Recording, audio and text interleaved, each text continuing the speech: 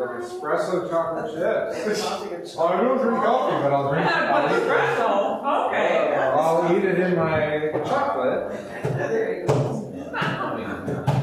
All right, so yes, today is the long promised conclusion of what we would call the oracles of judgment.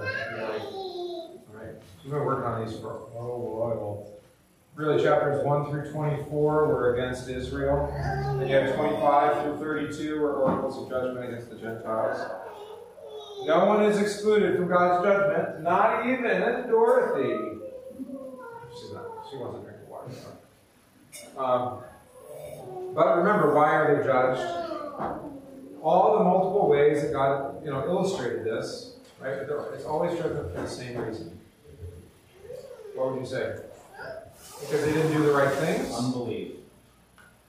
No, it's unbelief. Right? Now, their rebellious life is evidence of the rebellion of unrepentance. Yeah, there's no repentance. Exactly. Right? Now, remember, repentance, we sometimes get confused about this. Repentance does not mean an amendment of life. Now, that's how Rome understood it, because most of their teaching came out of St. Jerome's translation of the Bible into Latin, called the Vulgate. Familiar with the Vulgate? Yeah. So the Vulgate often translates repentance as do penance. That's how it gets translated in English. Yeah, so, the Roman Church has this thing called penance. That's when, you go and confess your sins. The pastor may or may not say, you're forgiven. But no matter what, he's going to say, do these things to make amends, right? Both before God and the one you sinned against. Right? So, there's so many Hail Marys, so many Our Fathers. That's the spiritual one. But then acts of charity or love or restitution, right? So, if you've taken, defrauded, then you would restore more, even 2 or 3, 4, or 4-fold, according to the law. Right? Now, restitution, amendment of life, and spiritual restoration are all good gifts from God. We don't have any that, you see this with famously with Zacchaeus, right? Jesus comes to his house, he's forgiven. Zacchaeus goes, without even Jesus' prompting, says, "Oh, I'm going to restore 4-fold what I defrauded." Right? I can't help but do it now because I'm forgiven. You're not holding it against me, so why do I need the money, right? I don't even need it. It was there in the first place. Hey, I'm going to just be generous with them and give them more. Total change of heart, right? But repentance begins first with confession, and it has 2 parts, actually, is how we confess it in our confessions. First, that we're contrite, and second, that we confess our sins. And then, as the Small Catechism says, and receive absolution, that is forgiveness. So repentance includes confessing one's sins out of sorrow, but also receiving absolution. It doesn't seem they want any of that, whether it's Jew or Gentile. The Gentiles you can give a little bit of an excuse to, right? Because, they only heard God's word through, say, for example, the Egyptian. Pharaoh only heard it by way of Moses. Moses, he had been in Pharaoh's household, right? Previous Pharaoh, anyway. All right, so no repentance, no confession of sin for the forgiveness of sin. Maybe a little bit of introduction before we read it. We're not going to read the whole chapter, I don't think, today, because we have a lot of things to talk about.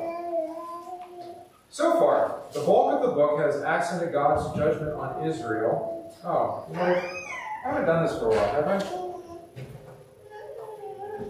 I've been talking, and I forgot that, if anybody's ever going to try to listen or watch this online, they are going to prefer me to have the microphone on. All right. I'm going to walk back here and make sure it's connected. These are all things that... I'm gone 1 week, and then everything breaks. If you were in church last week, I think you noticed that.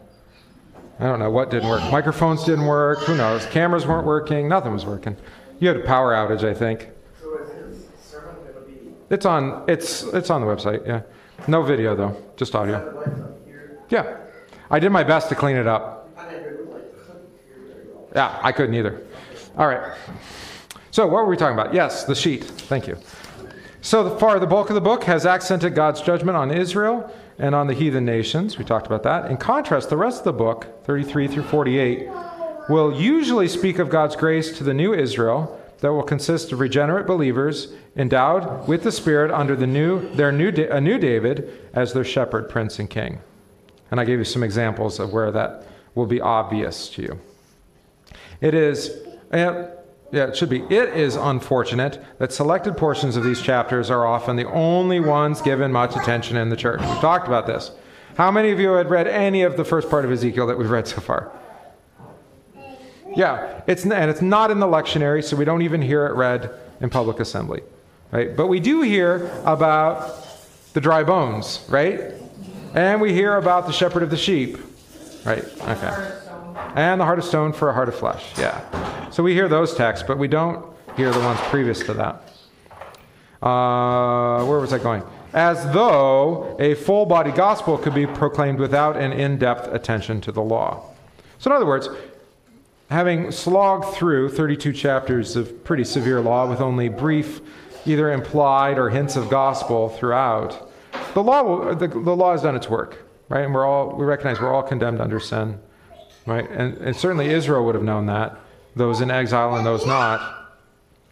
And but then the gospel is all the more sweeter of being restored again, right? Because you recognize really what's going on. By the way, this chapter that we're going to look at is largely recapitulation. We're hearing things, again, recaps that we've already heard before. So the first few verses, 9 verses, basically are parallel to chapter 3 in the call of Ezekiel. Verses 10 through 20 is pretty much the same as chapter 18, 21 to 25. Then a note, the dialectic of judgment and salvation, law and gospel, extends through the entire scriptures. So here's the key. The key to understanding the Watchman oracles, we're going to have a few of them, is the apocalyptic report of verses 33, 21 to 22. And that's as far as we're going to get today. The city has fallen. It marks a major turn in the book and Ezekiel's ministry and Israel's history. The watchman's responsibility is both law and gospel. We remember Jesus' words, what I say to you, I say to all. Watch, Mark 13. All right, and then I would suggest this chapter is parallel to Christ's death on the cross. So when he says the city has fallen, that's Jesus saying it is finished. Right, and there's other parallels we could make. So it's a big transition. We're going to have kind of an epilogue here in the first section of all of the ministry of doom. I like that. Wasn't that a... Harry Potter? Sounds like Harry Potter. No, I think it's Ministry of Doom. I think it's like a Prodigy album or something. Anyway. Legion of Doom.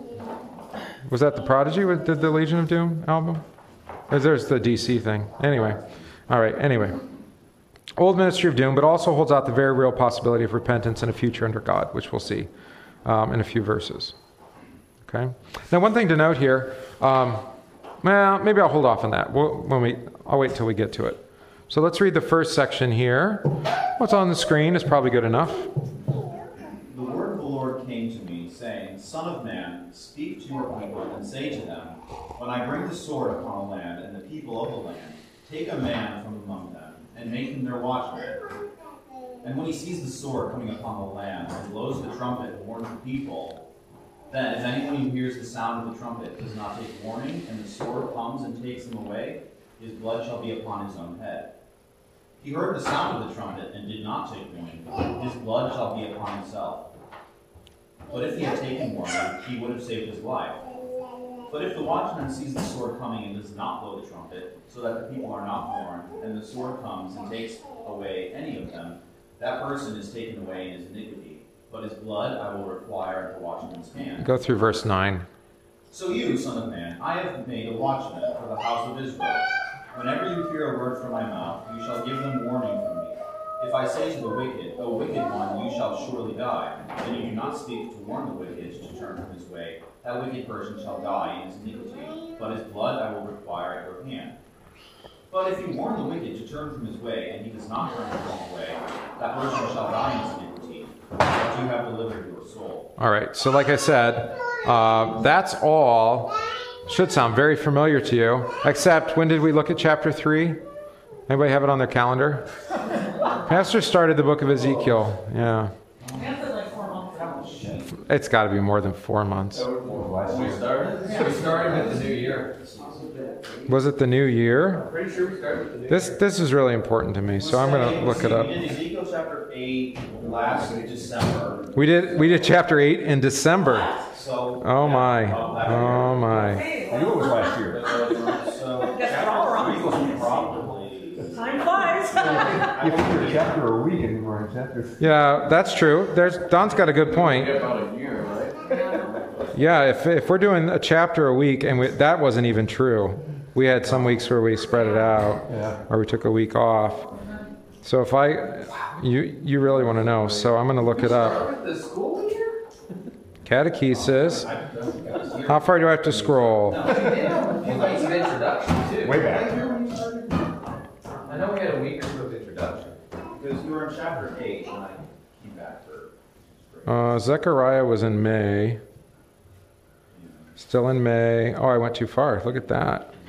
Zechariah is still in May. September we were doing Zechariah. We started Ezekiel. Introduction in, what does that say? December. No, it is December. Oh, wow. No, that's not right. That's October. I can't read. It was the last week of September. So the last time you heard this was on October 30th, 2022. All right. So maybe it's not that familiar to you, since it's been almost a year, right? Yeah, a couple months short of that, 10 months ago. But this was the call narrative of Ezekiel. Hey, that's kind of interesting. Chapter 3, chapter 33. Maybe it's an easy way to remember it, right? So this was when he was sent to preach. That was telling him what was going to happen moving forward, right? Now we get a repeat of it to say, by the way, this is what Ezekiel's been all about all these many years. Preaching and teaching, and some people will hear it, some people won't, some people will receive it, some won't. The judgment comes upon the prophet if he fails to preach, but the judgment comes upon the people if they fail to listen, right? That's basically the summary of what just happened here. Make sense? So this is actually kind of a helpful touch point, even though it's really just kind of a recap. You need recaps periodically, right? You need to come back and say, okay, what were we doing this whole time? What was this all about? God sent Ezekiel to preach these oracles of judgment, that they would repent and live. That's the goal. It's always been the goal the whole time through. And he's going to make that explicit here in a few verses. All right? But since we were so bogged down in 32 chapters of judgment, we probably I tried to help as we went through to recognize, no, this is about repentance for the forgiveness of sins. Even though it wasn't always explicit, right? All right. So let's see what else can be said here. When I bring, not if. Yeah. So He actually says if. he does both, right? I switched. So when I bring the sword upon the land, right? So that's a for sure thing. It's not if, it's when, right? So we talked about that in the sermon today. If you didn't catch, there was a little Ezekiel style preaching there going on. Like, God's going to take from you the things you love. It's like, that's the kind of God we have, and we forget that he is the Lord of Lords and sovereign over all creation, and he's constantly at work. He's not absent. It's not on us, maybe alone to preserve life, liberty, and happiness, but actually that it's actually on God to do that, right? And that maybe he uses us to do that. But Dorothy, you need to be quiet, please. Okay. All right. So when he sees, the watchman, the sword coming on the land, now the if. So there's going to be a conditional result. Not whether God's going to bring the sword, but what does the prophet do? You got that? So you want to distinguish between the whens and the ifs. Let's see if there's another one. If the sword comes and takes him away, his own blood will be on his head. Why would it take him away? Because he doesn't warn the people. Right, so we're just getting this back. But he who takes warning will save his life. But if the watchman sees the sword coming and the people are not warned, then he is to be taken away. And the blood will be required at the watchman's hand. By the way, also notable here, because this is similar to what Jesus says in Matthew 18, something like that, about how, we heard this not that long ago, about let the little children come to me. Don't forbid them, right? It'd be better for the one who forbids the little children to come to Jesus, that a millstone be tied around his neck and he be thrown to the bottom of the sea. Right? Now that was with the children, but it's the same judgment if they fail to speak and protect the children, right? Or to deliver God's word to them. Here, it's if they fail to warn them and tell them that God's sword's coming, repent and live, the judgment will be upon the prophet. But will the people still be judged for their sin? Yes. But now everybody's being condemned, not just the people, but also the prophet. All right. So there is a consequence for false prophecy, which you probably heard from Pastor Courtwright last week, I imagine, because it was wolf in sheep's clothing, right? Yeah. And what's the consequence of false doctrine? You're not delivered from your sins, ultimately, right? All right. But then, so you, Son of Man, so now it's specifically, not abstractly about watchmen, but specifically Ezekiel, the watchman, right? I have made you watchmen for the house of Israel. Therefore, you shall hear a word from my mouth and warn them for me. So there you have the, very similar to what we have in the apostolic office, you have here in the prophetic office. Jesus speaks, I say what Jesus said. Jesus speaks, the prophet says what Jesus said. Same thing, right? It's a delegate authority, but it's a delegate word too, right? Prophet's not given to say things that God hasn't spoken. And we've talked at length about this in various contexts, but it's worth reiterating here. Dorothy, shh.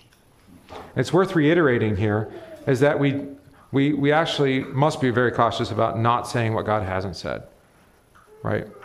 So there was a little note about that in the sermon about, well, if you lose the thing and you don't know why, God hasn't told you, that belongs to his hidden will. That doesn't mean he didn't take it from you. You just don't know why, right? And what can you say about that? Blessed be the name of the Lord. That's what Job teaches us, right? Like, I don't know why, but it must be God's will, right? Yeah. So we don't know, let's say, because you said sometimes he'll take the things that you love or make your God. Right. Which could be anything. Yep. I mean, we don't always necessarily know then, well, did we make that our God? Or we, if he took something? I would hope with a little bit of introspection and examination, according to God's word, maybe according to the Ten Commandments, you would be like, oh yeah, I did think of, fear, love, and trust sound, right? Okay, it's a little cliche now, I suppose, for us as Lutherans.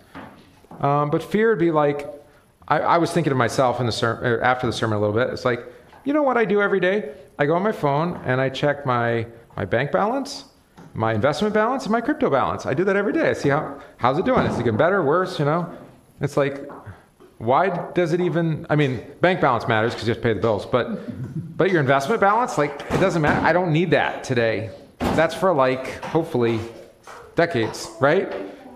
Crypto balance is just a game I'm playing and it's dumb and whatever. Maybe it'll work, maybe it won't, who knows, right? But that's 5%, it's not a big deal. But why check it every day? Because you're worried about losing it, or you're greedy and you want to gain it, right? Yeah. So examine the heart, and you're like, I'm not just leaving that to God's care, right? But Don knows about this because this is what happens every month when we get our financial reports from our treasurer, right? And now all of a sudden it's either a crisis or it's either a minor or a major crisis generally. It's not usually oh, good news. Yeah. And it's I know of churches that don't even have budgets still. I don't know if you can do that with a school because we have a lot of responsibility, but if you just had a pastor or secretary or whatever and just hey, look, we didn't make it last week. You just tell the congregation next week. We didn't make it last week. We got some bills overdue we need to pay. And just ask for the generosity of people. If you don't pay it, you're overdue and they take your church, there you go. Who's that on? Oh, that's on you. That's one way to run a budget, right?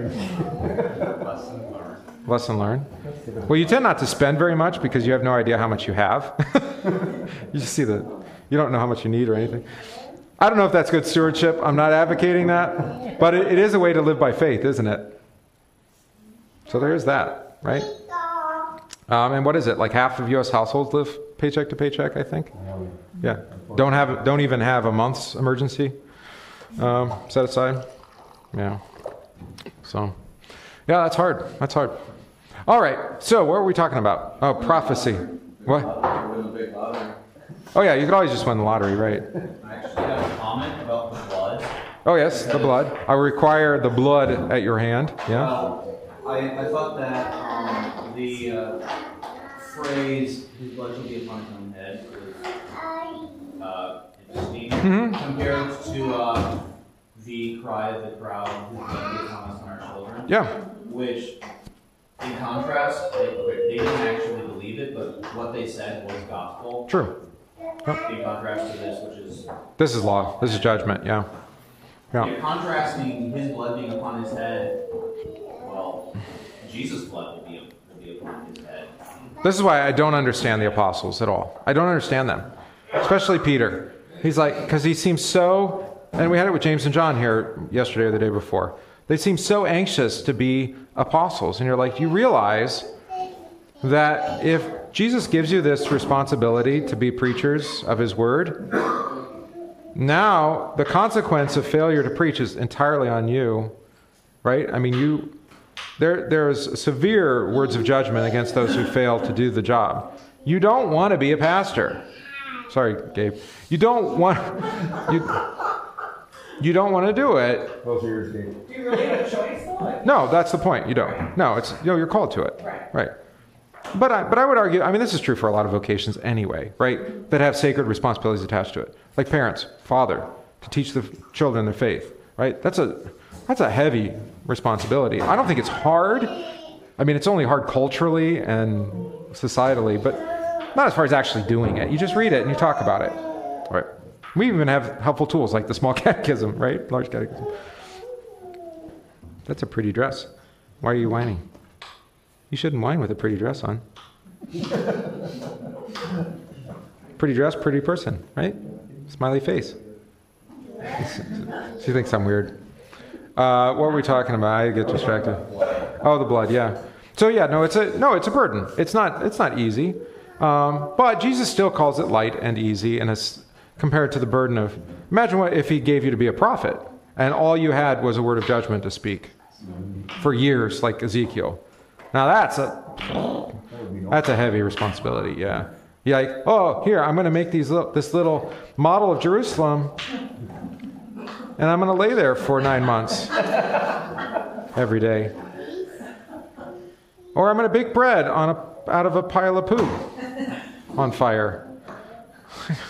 Well, right. Or at least, like most of the time, thanks be to God, and always predominantly, the message is you're forgiven, right? Jesus died for you.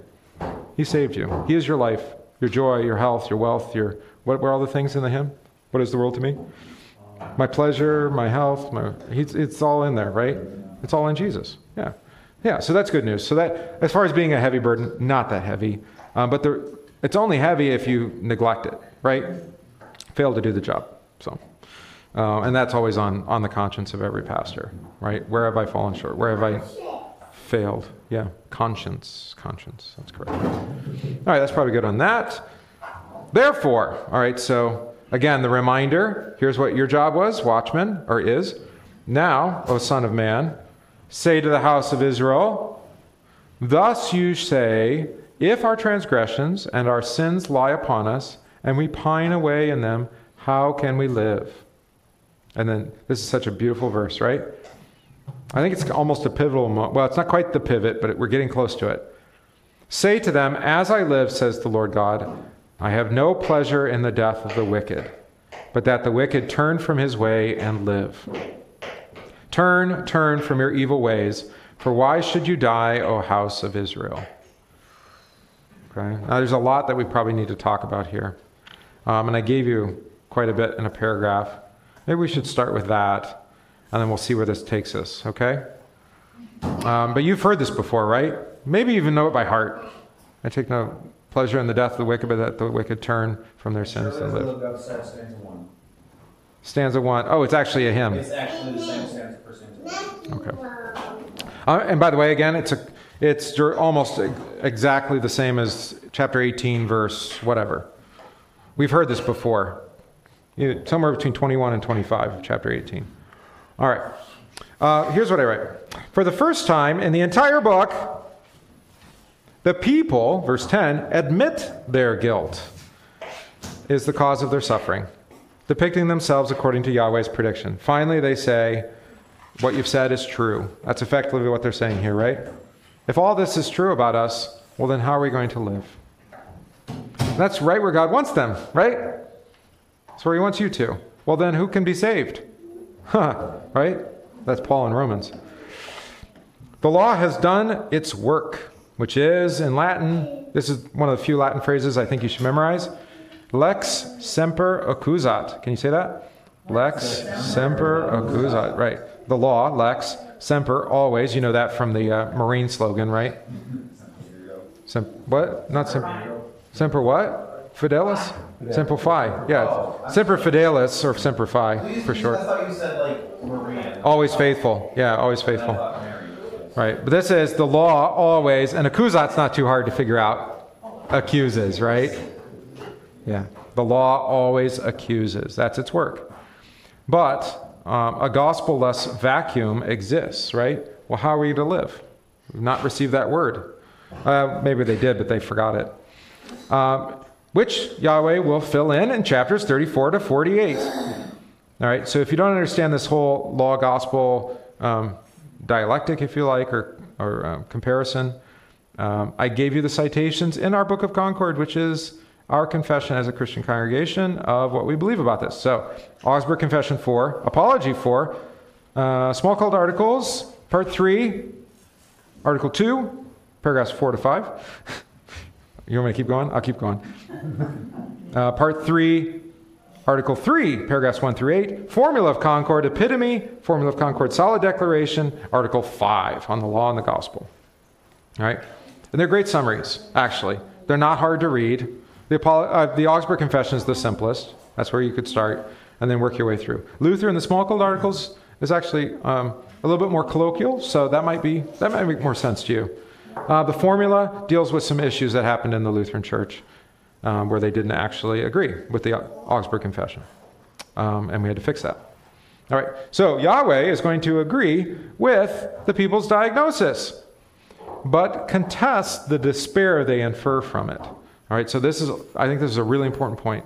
The law always accuses, but the goal of the law is never to leave you in despair. Does that make sense? And we've talked about this in terms of God's alien and proper work. You remember that? So the opus alienum and the opus propter, right? God's alien work is the law, is to bring to our knowledge a recognition of sin, right? And so that we know it in our hearts and we confess it with our mouth. Right, but that's alien, that's only secondary or preparatory for us to receive, Esther, stop, to receive the proper work of God, which is to forgive us our sins. We didn't need the law to be sinners. We were already sinners before the law was proclaimed. That might be new to you. Maybe you've heard me say it. I'm thinking other ways.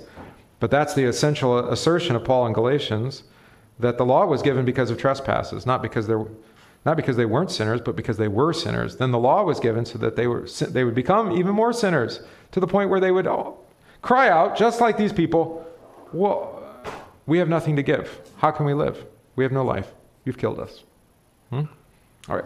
So I'm saying a lot here, but again, you can get more from our confessions. By the way, the Book of Concord is available online. You don't have to own a copy. You can look up these references. bookofconcord.org or thebookofconcord.org. There's like different ones. Just Google it. Don't Google it. DuckDuckGo it. I don't even know. However you want to find it. God ultimately backed up his oath. This is the key. Oh, he gives I'm sorry, I skipped a bit. But contest the despair they infer from it. They must learn or relearn Yahweh's nature and ultimate intent for them.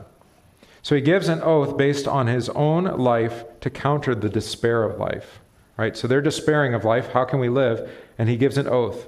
As I live, according to my life, I have no pleasure in the death of the wicked, but that the wicked turn from his way and live. Right? So he's actually staking their future life on his own life. You see that? As I live, so you will live.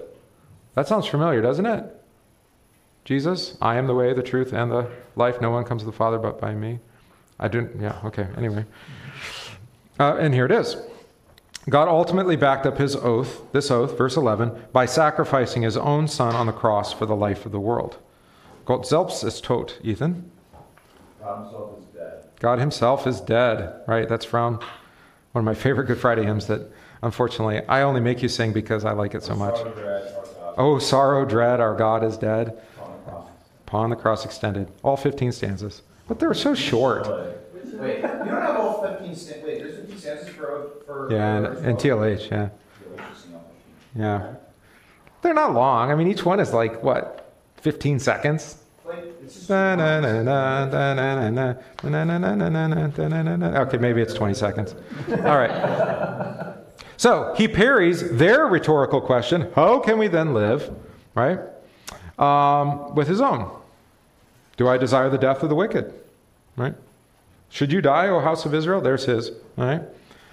Yahweh, the enemy of his people, who draws the sword against them to annihilate them because of their disobedience. We had that right above, right? It's Yahweh's sword. When? Yahweh, at the same time, however, the God who sets up a watchman for his people, who will warn them of the sword in which he himself comes, thus tries to make his sword ineffectual. Do I need to read that again? Yeah. Okay. Let me read the last sentence and we'll come back to it. God himself is the only one who can avert death and provide everlasting life. This he has done in the death and resurrection of his Son. See Psalm 16 and 22, which we might do here in a minute. All right, so Yahweh, who is the enemy of his people, because of their rebellion, right? Who draws the sword against them to annihilate them because of their disobedience. Yahweh, at the same time, however, the God who sets up a watchman for his people, who will warn them of the sword in which he himself comes, thus tries to make his sword ineffectual. All right, so Luther says that the key to being a theologian, the only way you can actually be a theologian, is to be able to distinguish between this and that, between one thing and another thing. All right, so law and gospel would be an example of that, right? That doesn't mean that those two things aren't opposed to each other or stand at the same time. So he'll call that a paradox, right? When you have two things that are both true, but you don't think they can exist at the same time, but they're both revealed by God as true. Right? That's a paradox. A dialectic is the law is given by God and the gospel is given by God, and they're opposed to each other. Well, how can both be true then, right? Why would God give a word that opposes himself? Right? Satan can't be opposed to himself. Can God? Those are interesting questions, right? So being able to distinguish between ideas that are both true at the same time. For a great discussion on this, by the way, it's the most recent episode of a podcast on the 1517 Podcast Network, which you know I'm a part of, but it's a podcast called The Outlaw God with Dr. Stephen Paulson, who's a little controversial amongst people in the Missouri Synod, but need not be. We've read him on Banned Books. You've heard him there. But he did a discussion here in the most recent episode about Luther's interaction with Desiderius Erasmus in the bondage of the will. You've heard me probably refer to the bondage of the will before. The Formula of Concord, Article 10, I believe it is, or 9, I can't remember, refers to the bondage of the will as the definitive work for us as Lutherans to read when it comes to understanding the nature of God's will and our will. All right?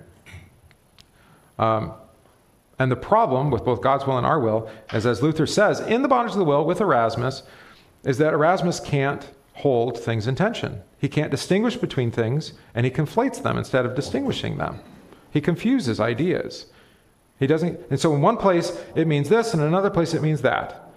And rather than saying, wait a minute, when God talks about righteousness, he means the righteousness of his Son.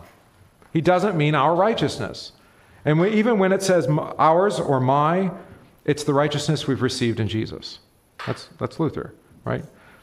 Whereas maybe other terms you might, it's just about, what do you want to say? Literacy, right? Or if you're not reading the Bible, if you're listening comprehension. Unit 1, right? If you took standardized tests, you remember those. That was my favorite part because it was the thing I did the worst at, so I don't listen to people. What can I say?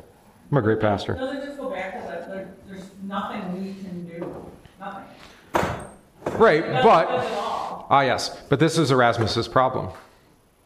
because he conflates the will to like live in this world, to decide to go to church or stay home. Well, that's not a good example. The decision to listen to your alarm clock and wake up, or the decision to stay in bed and turn off your alarm clock, right? He confuses that will, or to walk out in front of the bus, or not to stay on the sidewalk. He confuses that will with the will of faith, if you like, if you want to call it that. That's probably not a great way to say it, but And he says, well, because we have this will, that we can do this or that, then that means we can also love God, choose him, follow after him, decide for him, right? Believe in him, that's according to our will. And that's where Luther makes this distinction. He says, wait a minute, we're talking about two categorically different things. Even though they use the same word, will, they aren't the same. According to God's revelation, actually, according to what God has told us, they're not the same. And Erasmus can't do that, right? So he can't distinguish between things. This happens sometimes in the church. People treat baptism and the Lord's Supper as if they're the same thing. I mean, obviously they're different. One's water, one's bread and wine. And obviously you hear different words with each. But because you hear different words, then those words actually command or demand different things, right? So the Lord's Supper isn't given without examination, without instruction, whereas baptism often is, like to infants, right? That's because different words are attached. God has said different things about them. Even though we call them both sacraments, mysteries, we don't treat them the same because God doesn't. He has different words. All right, so that's another example where you don't want to confuse things. All right, so here, why did I bring all this up? Yes, distinguishing. How can we talk about God in two different ways at the same time? That's where we were going with this. Thank you. Thanks for reminding me. On the one hand, God is the one who brings judgment upon his people for their unbelief. He is the sword that has brought them into exile in Babylon. He did that. We've heard that over and over in Ezekiel, right? Not just on Israel, though, but also on the Gentile nations. He's destroyed Pharaoh in Egypt. We've heard that for the last few classes, right? That was God's doing. Or Tyre, we heard about Tyre being overcome, right, by Babylon. And eventually he's going to overcome Babylon, too. And Nebuchadnezzar, who has a really short reign, all things considered, even though he gets so much attention in the Bible. Be it from Daniel or whoever, Ezekiel. All right, so that's God. But at the same time, God actually is always working to make the sword worth nothing, right? So the sword comes along to kill you, and then God says, that's okay, I'll raise you from the dead afterwards. Which makes it ineffectual, right? Yeah, I killed you because of your unbelief, but I'll raise you from the dead, so what are you worried about? Like, what? That doesn't seem right. God repents of the disaster? Yeah, there's that aspect too. Yeah, there's other places where you might say, that doesn't actually make sense. It's like, well, wait a minute. First and foremost, we depend entirely not upon our suppositions and our logical inferences and our understanding of how God should operate from our perspective, but rather on what he's told us about himself. And so everything is about being conformed to him, not him conforming to us. C.S. Lewis calls this, he has a book actually called God in the Dock. The dock is the booth for the charged one, right? So Lewis is like, this is what modern man does. He puts God into the judgment seat. And you are the judge who's putting God on trial. Instead of actually the other way around, where God's the judge and he puts us on trial. Yeah. What would Jesus do? What would Jesus do? That's that's putting Jesus in the spot. What would Jesus as one of us do? Right. So it is, I think, actually, Vicki, you made this point earlier, maybe in regards to the will, or what we were talking about then, but it's also true with what I wrote here, is that God is not only the one who kills, but he's the one who makes alive. So he's on both sides of the equation, if you like, or the balance, right? He kills and he makes alive. He gives and he takes away. He lifts up the humble and he humbles the proud. It's like, well, wait a minute, how can he be... I want to be responsible for something in this equation, right? I want to be maybe if you're in despair, I want to be the one responsible for my own death. It's my fault. You're like, well, yeah, that's true, right? But then you're like, but what about the gospel? What has God done for you in Christ? Right? And then flip it the other way around. They say, I'm not responsible for my actions, but I am responsible for my salvation. That's probably today more than the other, right? People aren't really despairing. I mean, maybe they are secretly or in a hidden way. But generally, people are like, oh, I'm just born this way. God made me this way, right? Which is blaming God for your behavior and your whatever it is, right? So God made me this way. He's to blame for my sin, but I'm responsible for my salvation, because I'm going to work hard and I'm going to be the best person I can be. Like, that doesn't... Now you're putting yourself on that side of the equation. That's not helpful either. And then what's incredible is that actually God's on both sides of the equation. God gives the law to bring all things under sin, and then God gives the gospel to raise you from the dead. And what do you do about it? Well, you receive it. But even the receiving of it isn't by your will. You don't have to want it. You don't even have to like it. You don't have to accept it. I think I threw that out in the sermon today, didn't I? Right? Like the monks and the intentionally poverty, right? Where people would give up their stuff and then they would go serve in the church and depend upon the charity of the church, whether it's in monastic life or something like that. As if that was their choice. And did I say it? That even if they didn't do it, God would take it away from them anyway. Right? They think it was their choice. And maybe it was just God working through his word to say, you love your stuff too much. Maybe it's best just to give it away and go and, live dependent upon other people. I've seen that with relatively wealthy people. They've done that. Especially end of life, you see people being very generous and just giving away. Because what's the point? Especially if you don't have children or something like that, right? Family to care for. Even then, they should take care of yourself. You don't need my money. All right. Where were we? So 2 things at once. Oh, I was going to show you a psalm. You know Psalm 22 because we hear it every year on Maundy Thursday, so you probably know that pretty well, and on Good Friday. But listen to, I said Psalm 22 and I wanted to type, I can't talk and type at the same time apparently. Here we go. Preserve me, O God, for in you I put my trust. O my soul, this is all Jesus speaking by the way. O my soul, you have said to the Lord, you are my Lord, my goodness is nothing apart from you. As for the saints who are on the earth, they are the excellent ones in whom is all my delight. Their sorrows shall be multiplied who hasten after another God. Their drink offerings of blood I will not offer, nor take their names on my lips. O Lord, you are my portion, or the portion of my inheritance and my cup. You maintain my lot. The lines have fallen for me in pleasant places. Yes, I have a good inheritance. You get the idea. Let's see, where do I want to go? Here it is. Therefore, my heart is glad and my glory rejoices. My flesh will also rest in hope. For you will not leave my soul in Sheol, nor will you allow your Holy One to see corruption. You will show me the path of life. In your presence is fullness of joy. At your right hand are pleasures forevermore. Right? So there's Jesus' own prayer by way of David saying, I'm going to take care of these people. Right? They are my good inheritance. All right. So again, distinguishing, and 2 things can be true at the same time, even if they seem contradictory or paradoxical. How can God bring the sword against them, but also want to deliver them from the very sword he brings? Right. But that's repentance for the forgiveness of sins, I suppose. All right. Any questions, comments so far? Where were we? The next part. We want to get to the big pivot. This is a repeat again of chapter, what did I say up above?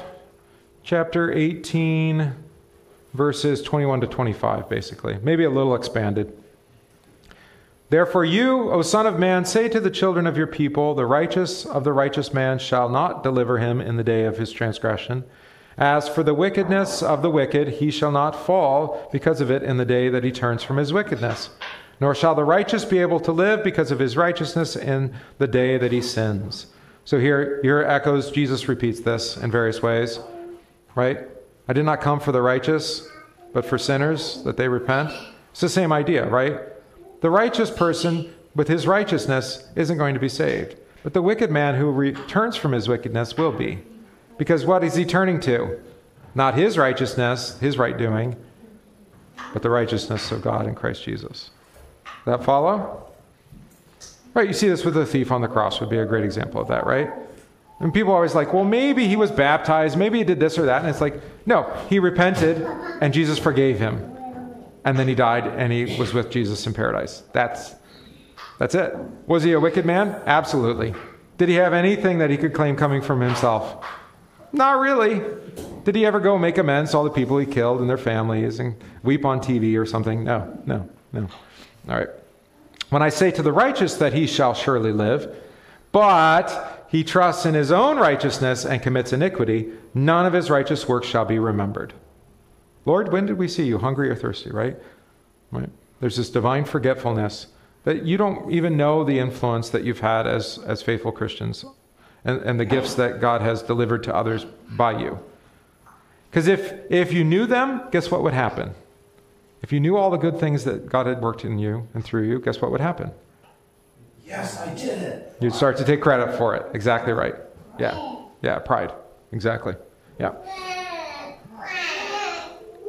Not cry, pride.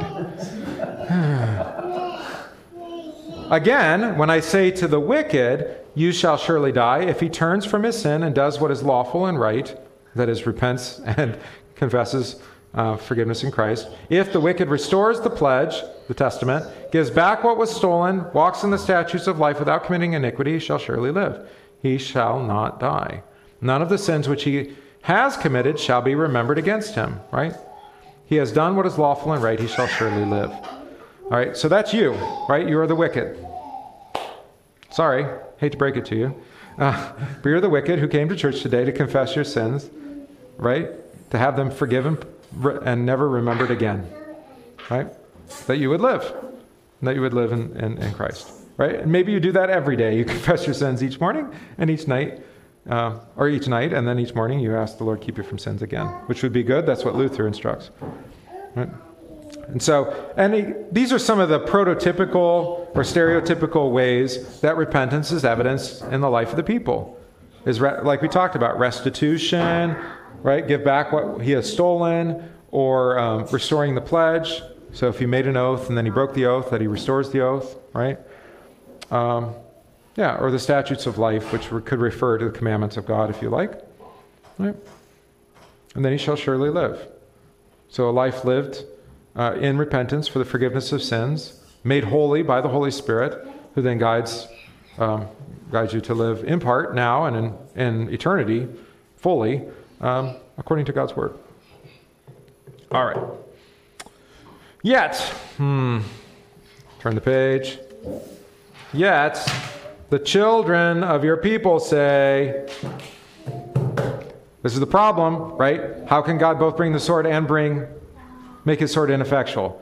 So the people say, children of the people say, the way of the Lord is not fair. I love that. There's different ways to translate that word. Equitable. Oh, that's even better today, right? It's not equitable. Not enough to have equal opportunity, have equal result, right? Thank you, Karl Marx. All right. It's not fair. But it is their way which is not, oh no, that's the end. But it is their way which is not fair. When the righteous turns from his righteousness and commits iniquity, he shall die because of it. And that's completely fair, is God's point, right? That's exactly what should happen. But when the wicked turns from his wickedness and does what is lawful and right, he shall live because of it. And the assertion here is that's what fairness is. It's not that you've lived a life, that you've worked all day in the heat of the day, and you got your denarius at the end of the day, and then the other guy comes along in the 11th hour and gets the same gift of a denarius at the end of the day. That's not fair. And what does God say? No, that's actually fairness. Is that everybody is saved by the blood of Jesus. How more fair equitable could you be? That it's not based off of sex or bloodline or even work or our righteousness or what? Wealth, prosperity, any of the things we've done, right? It's all entirely a gift from God. Yeah? The way of the Lord is not fair, O house of Israel. I will judge every one of you according to his own ways. So that's always the danger, right? When you say to God, I don't like how you're doing this. I don't like that you saved that person. And God say, okay, then I'll judge you in the same way that you want me to judge him. Of course, as you mentioned in your sermon on the same gospel reading as a year ago. Oh, you remember last year's sermon? Good for you. Anybody else? Well, specifically, you talked about how, in terms of human morality, God's way of salvation is not fair. It's immoral. Yeah. It's completely unfair and Yeah. unjust. Yeah. That he would. Yeah, I said Jesus was the unjust steward today, didn't I? Yeah, he's unjust. According to our standards, right? Yeah, it's exactly this.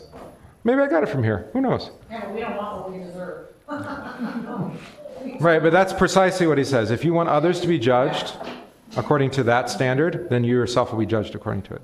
Right, this is love your neighbor as yourself. It's the same idea, but in a different way, right? Love your neighbor as you want to be loved, right? So if you don't, I don't know. I'm trying to give an example. If you want others to care for you, it's a parable coming up, right? With the making friends by means of unrighteous wealth. Actually, we heard that today. Yeah, we heard that today too, right? Make for yourselves friends by means of unrighteous wealth. That was our parable today, right? And it's like, well, wait a minute. Well, that's exactly what we're talking about. It's like squander stuff on other people so that when you don't have it, then they can squander it on you. Wouldn't that be beautiful, right? Oh, you have a need this morning. I'll take care of it. And they're like, well, wait a minute. What do you expect in return? I don't expect anything. And then when you have a need, they say, well, can I help you? And you're like, yeah, sure, that's right. But, we hate charity, by the way. It's so hard. Nobody wants to receive charity, except for, of course, the people who we think are scoundrels who are manipulating our charitable instinct to take from us. Anyway, never mind. Now, so if you want to be judged by your own ways, God will do that. But that's not what you want. You want his fairness, right? That the wicked turn from their wickedness to what is lawful and right, that's to God's word, and live because of it. That's what you want, right? Yeah, that's what faith says. Don't judge me according to my iniquities. Judge me according to your righteousness. What you say is right. Not what I think is right. Because what I think is right is completely wrong. Good so far? All right, and then the big pivot. Dun, dun, dun, dun. This is the moment we've all been waiting for, because his preaching does not need to be, everything's doom and gloom, because actually the thing will happen. Came to pass in the 12th year of our captivity. So he's been preaching this way a long time. Would you keep going to church, by the way? If you had Ezekiel as your pastor? In the 10th month, on the 5th day of the month, whatever that is, somebody can look it up, that one who had escaped from Jerusalem came to me and said, there it is, the city has been captured, or the city has fallen, or the city has been smitten. Yeah. What is that? Hakadod Aro. Hakadod Aro. Just 2 words in Hebrew. The city has fallen. It's been smitten. This is the pivotal moment. I don't think it's too much to say that this is also saying it is finished. Because everything's going to change now. All of the darkness and the doom and the earthquakes and what else happened, with Jesus' crucifixion, which has basically been the preaching of the last 32 chapters. Patrick, put your feet down. All of that now is finished because the city has been captured. It's done. And then we're going to pivot. It's like going from BC to AD. It's like going, what else did I say? I gave you some other ideas. No, the cross would be a good place too. Right? The fall of Jerusalem now vindicates the doom prophecies of Ezekiel together with Yahweh, who had shown, not some, I don't know, my typing got bad by the end, shown himself to be the true Lord. All right. Now the hand of the Lord had been upon me the evening before the man came who had escaped, and he opened my mouth. So when he came to me in the morning, my mouth was opened and I was no longer mute. Now, we could take that a number of different ways, but has Ezekiel not been preaching? He did. I don't know how long it was from the oracles of judgment against Egypt. How long had it been since those? Anybody do the math? The 12th year on the 15th day of the month. Right, and now we're on the what? 12th year in the 10th month on the 5th day of the month. Yeah. Sorry, whoa. Yeah. Whoa. Yeah. There's a little delay here apparently. there we are, on the 5th day of the month. So, it's been a little bit. So maybe he hasn't been preaching for a few months? I don't think that's what's being said here. I have no, as a sign for the people, Ezekiel had not spoken since his wife died. Well, that's true. Maybe that's it. How about we think about it even more broadly? Now that Jerusalem is destroyed, the oracles of judgment against Jerusalem have been fulfilled. And now it's time to preach the gospel. So now his tongue is going to be loosed to confess, eschatologically, end times kind of thing, the restoration of Israel and Jerusalem and Judah, right? And the Gentiles actually too. Death out of life, all of that. Now he can finally speak. Maybe what Ezekiel has been hoping to speak this whole time. I don't think, he doesn't strike me like Jonah or somebody who's like, I really want to just go tell them they're all going to die and go to hell and then leave, like Nineveh. And the guy's like, no, that's not what you're going to actually get to preach. They're going to actually repent and live for a time. And Jonah's like, why? I don't want to do that. That's not fun. I want to be the guy on the street corner with the end of the world is near, I'm like, no way to go through life, son. So, he opened his mouth. And so we're going to hear, actually, we're going to do a theological exposition of what just happened and then lead us right into the gospel, right? So what did I say? At the same time, the survivor from Jerusalem and the existence of the remnant of Babylon show Yahweh also to be Savior, whose prophecies of salvation will be fulfilled. Right? Oh, maybe that's an important note. If God promises destruction and then it doesn't happen, what might you think?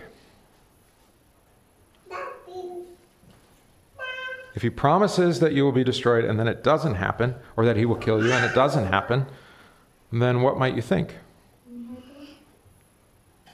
There's multiple options. He's not going to do it. He's not going to do it. He's not faithful. He's not faithful to his word. Yeah. Or maybe. Yeah, but he would tell you that. At least he does in the Bible. Yeah, he'll tell you. Or if he changes his mind, he usually tells you too, right? Like with Moses. But it's always on the basis of intercession. It's not so arbitrary, right? They pray to him and then they cry out to the Lord and he hears them in their distress and he answers them. Yeah, but if he doesn't follow through, we talked about this with rules, didn't we? Not following through on rules? Yeah, then what are the rules?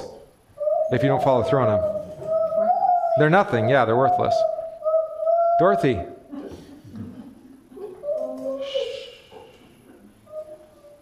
Quietly.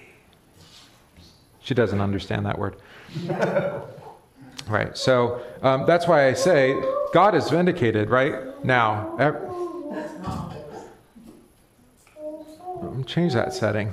How do I change that setting? Where is it? Ah, right here. Never. I don't know. That's your sense. Never. All right, good. Now how do I get back to where I was? No, it's not that one. No. Let's do that, and then we'll do that, and now we're back. Okay. That works. Yeah, I turned that off. Never do that again. I got distracted. Oh yes, God has vindicated his word, right? He's done what he said, right? So he said that he's going to kill you and make you alive, and he did that today, right? He brought your sin to remembrance, and then he forgave you. Raised you from the dead again, right? And he does that over and over, right? As he promised. As he promised. So, yeah, God's threats are not vain threats. His sword is sharp and it's two-edged. Piercing to the division of bone and marrow, right? To quote the apostle. Bone and marrow, yeah. That sounds like it might hurt. I say it's like a scalpel, though. It's surgical. So he's removing that which gets in the way of faith. Oh, I said that in the sermon. Hey, how about that? All right, good. So here we are at the pivotal moment. I was no longer mute, and Jerusalem's destroyed. So now we have to talk about restoration, right? And of course, that restoration is not exactly probably what they thought it was going to be, which is clear in the ministry of Jesus, right? That they were expecting a different kind of restoration than what he came to bring. A different kind of kingdom, a different kind of king, all of that. So we'll get into that over the next, how many chapters? 15 chapters? 34 to 48? Is that 15 or 14? I can't do math. 16? 15 chapters. 15 chapters of good news. Are you ready? Yeah, with a little law in there still, because you can't avoid it.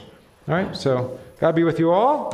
Not next week, though. Next week you have voters meeting, and I'm not here. So we'll resume in a couple weeks. Adios. Wiedersehen. Tschüss. Go away now.